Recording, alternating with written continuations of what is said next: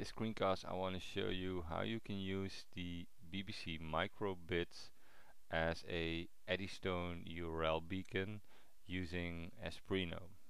Now, what's an Eddystone URL beacon?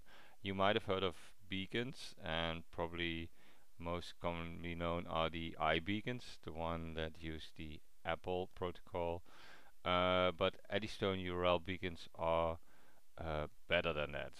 Um, if you want to know more about Eddystone URL beacons, I can recommend this blog post on the passkit.com blog, and it has a nice summary of the biggest difference. And it says, before BLE beacons required a specific app. Each brand, store, event or experience would build their own app to interact with their own BLE beacons to offer an experience, which is more work for the store, the event, the experience. So say a museum would have beacons, they would also have to build a app that shows the information that is linked to those beacons.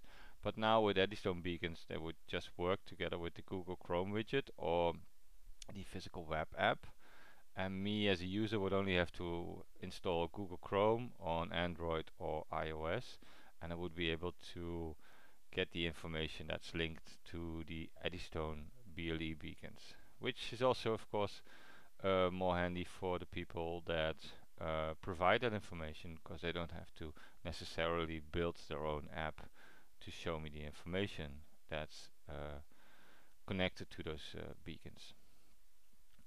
So I wanted to see whether the microbit was able to do that, and when I was googling for that, I stumbled onto the Espruino forum where someone asked a question about using the Bluetooth low energy part of the microbit in combination with Espruino, and it turned out that Espruino's got their own page about using the BBC microbit in combination with Espruino. Unlike a number of the other programming languages, for Espruino you need to install some extra code on the microbit to be able to use Espruino. So the microbit page on the Espruino website kind of explains all that you need to know.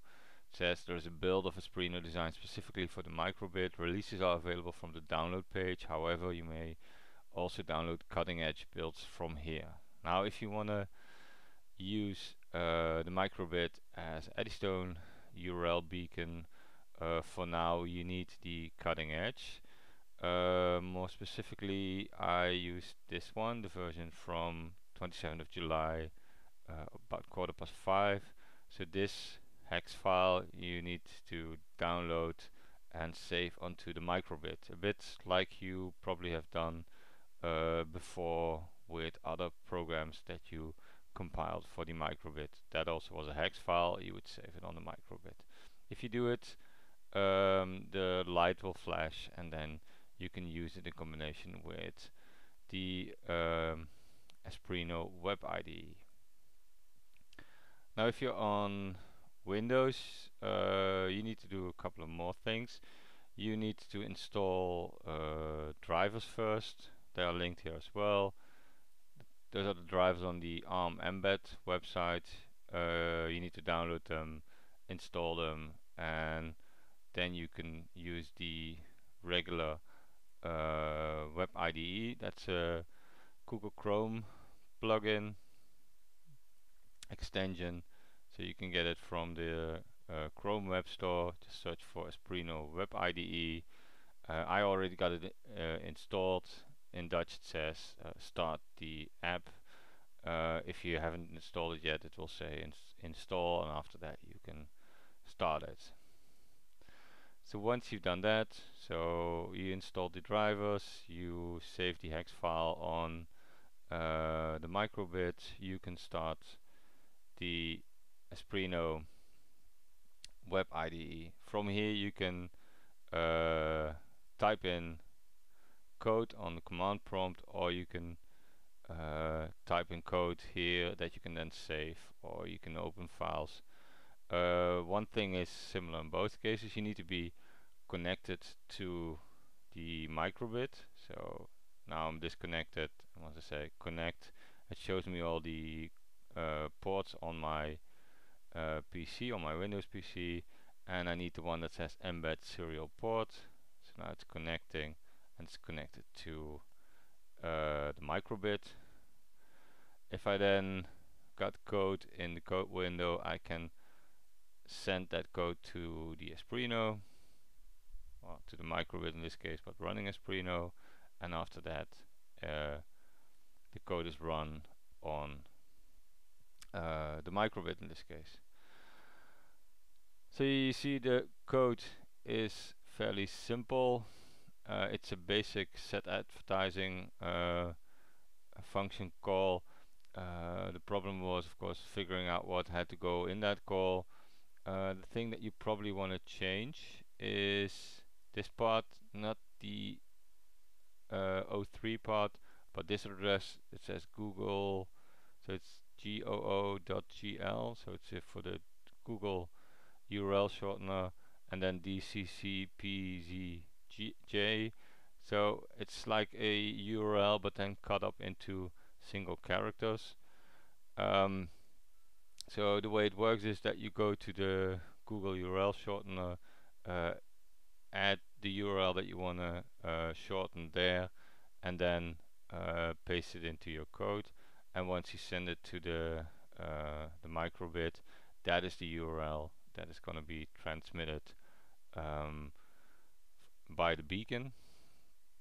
Now, how does it work if you want to see the beacon on your phone? So let's see if I can show you what's on the phone. Yeah, here it is. So this is my LG G4. It's an Android phone. I got the free physical web app installed, and it already scanned, but I can let it search again. It scanned for the URL. The URL that was programmed now is the URL for my blog, and if I click on it, it will open. If I click on it, will open the browser and open the URL for the blog. So at the moment, it just points to the main page. Yeah, the screen refresh is a bit slow. It points to the main page, but you could have a more specific page with information. Say, if the microbit would hang next to a painting, then it could be a page that shows information about the painter of the painting itself. Another way is to get to the information in the beacon is that you see that in my notification screen there are two notifications that point to the same URL. That's because one of them is created by Google Chrome, which is installed on this phone, and the other one is um, created by the same physical web tool. So this way, as soon as I get close to a beacon, the information will be available in a rather non-intrusive way, and it will be easy for me to just get to that information if I want it. The same goes for uh, iOS. Let me make sure that you can see that as well. Here we go, and open the page. Here we go. So on iOS I got the same physical web page as well. It's scanning for beacons. On iOS it finds a number of servers on the local network as well, but it finds the same tag as we had before, and it goes to my blog post. Google Chrome also has a widget in the start screen. You can see it here. It's searching for physical web objects, and it shows the same URL. It says physical web is enabled. I can disable it if I don't want to use it. But again, here it would show any Eddystone-URL beacon that it finds nearby. and then I can click on it, or I don't. So let's see how you would proceed if you want to use your own URL. Now in this case I used my blog URL and the Google URL shortener, which gave this URL. Now say I want to link to a Kickstarter page, I would paste in the long URL, click on shorten URL, and then Google would give me another short URL. Now keep in mind this looks like QF1719, but it's capital I 7I9, so it's best to copy and paste that URL.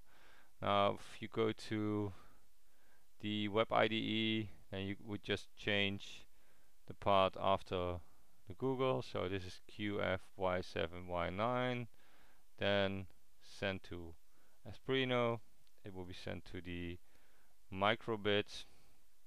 Let's see, let's take a look at oh, let's take a look at Android first, and there it would show the beacon again, and even in the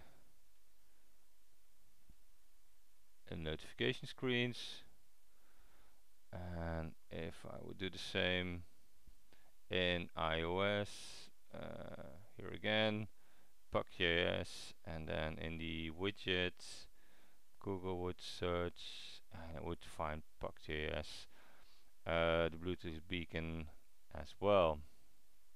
So what is Puck.js?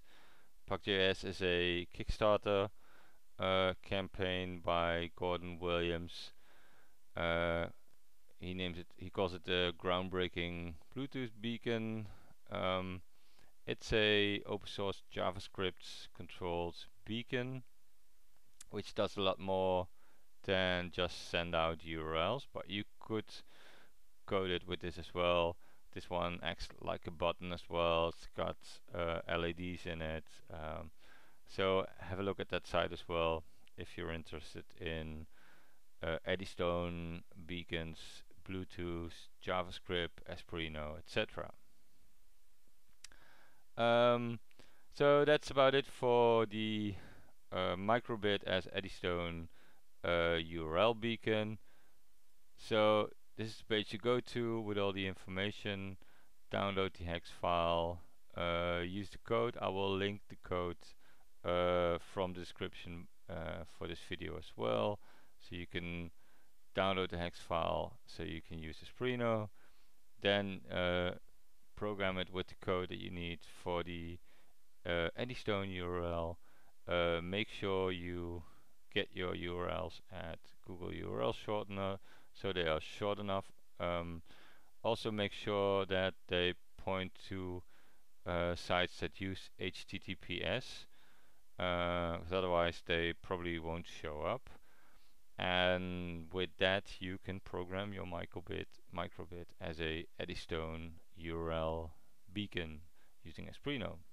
Okay, thanks for watching.